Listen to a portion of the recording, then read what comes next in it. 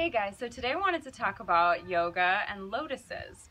So lotuses are actually a really important symbol in yoga, and you might see them on yoga mats and on yoga paintings, and who knows where you'll see it in your yoga studio, but I'm sure it's somewhere, because a lotus is a flower that grows in the mud, and then it bursts forth into out of the mud and the murkiness and the dirt of the water, and it emerges as this perfect, pristine, beautiful, delicate flower.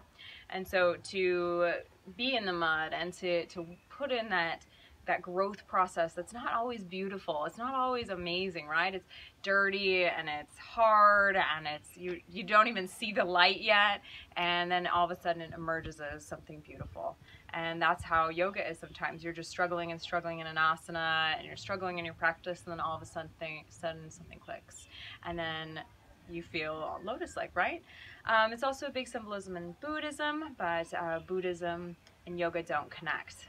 There isn't a yoga asana practice, like the actual physical asana practice doesn't connect with Buddhism, although Buddhism and Hinduism share some similar thinkings about like reincarnation, and samadhi is similar to either Buddhist enlightenment and Hindu enlightenment. Can be similar in certain ways in how they're described.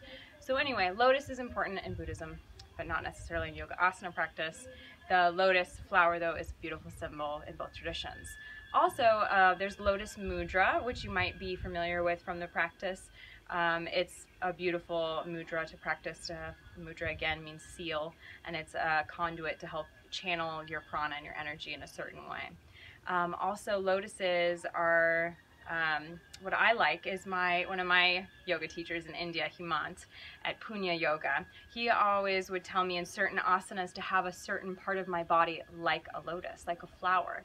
Maybe you're standing in a firm way, but a part of your body is flower-like in how delicate you hold it. Because in all asanas, it's not complete power, direction, purpose, strength. Of course, there's this beautiful balance, this duality of the yin and the yang, of this passive, delicate substance, as well as this hardy, active, energetic aspect of the practice as well. So I love that's something that Himant always said to me, is like, have your back leg like a lotus, have your arm like flower. And so I always like to remember that when I'm practicing, and sometimes I get too intense with my movements, that it should be delicate like a flower. So I hope you enjoyed my video about yoga and lotuses. A little random today, but hope it was something that maybe sparked something in you. So I'll see you all over at my blog, wildyogatribe.com.